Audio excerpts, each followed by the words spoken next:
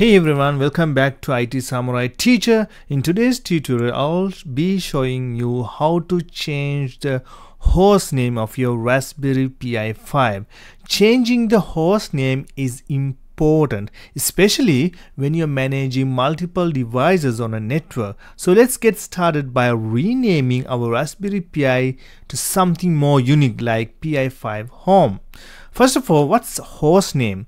Simply it's the name of your device on a network. By default, Raspberry Pi comes with name like Raspberry Pi. But if you want to give it to a custom name for easy identification, here's what to do.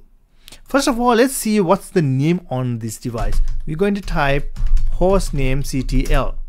Now you can see this host name is OpenVPN. So we're going to change this name. You can see in here too, Pi5 is my username and this is OpenVPN is my host name. So what you're going to do here is we're going to type sudo hostnamectl set hostname. I'm going to type my new name Pi5. I'm going to type home. Now this will change the host name to Pi5. Simple, right? Now let's verify with this command mctl. You can see when I type hostnamectl again, we can see the name changed to Pi5 home.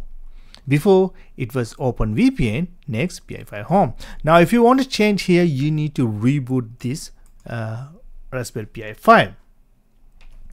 That's all for this video, and if you like this video, please subscribe to my channel and we'll see more tutorials like this.